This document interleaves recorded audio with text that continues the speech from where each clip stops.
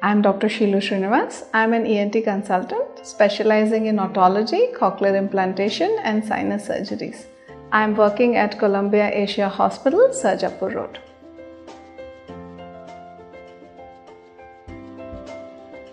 Earwax is a natural secretion of our ear canals. So wax glands are like sweat glands. Each of us produce a different type of wax. Some of us produce dry and some of us produce the brown sticky kind. We do not have to get our ears professionally cleaned all the time. Ears have a natural cleaning process of the wax where while chewing and moving our jaw, the wax is thrown out.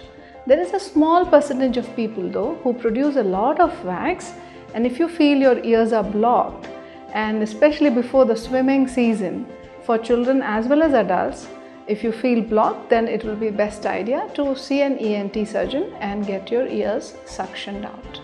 We should not be cleaning our ears at home. Earbuds actually are not advised at all.